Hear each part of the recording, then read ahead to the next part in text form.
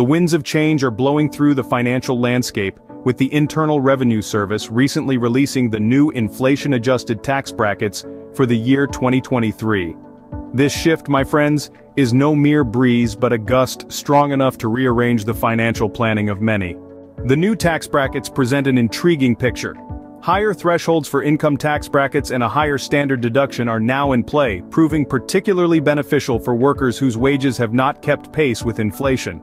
In essence, individuals with taxable income at the lower end of the 37, 35, or 32% tax bracket in 2022 stand to reap the greatest benefits from these adjustments. Let's not forget about the standard deduction, which has also seen an increase. This uptick offers additional relief for taxpayers who opt for the standard deduction, adding another layer of potential savings.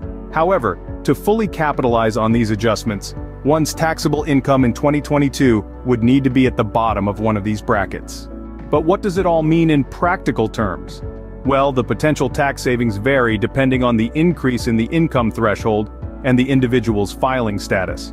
This new landscape also presents fresh opportunities for tax planning strategies aimed at reducing taxable income. It's worth noting that California has been making its own waves with its progressive tax system. The Golden State boasts 9 income tax brackets ranging from 1 to 12.3%. High earners beware though, an additional 1% tax is imposed on income exceeding $1 million, hiking the top marginal tax rate to 13.3%. The effects of these adjustments, both federal and state, will start reflecting in paychecks from January 2023. Therefore, it is highly recommended to review W-4 forms and consult with a tax advisor or certified public accountant for specific strategies and guidance.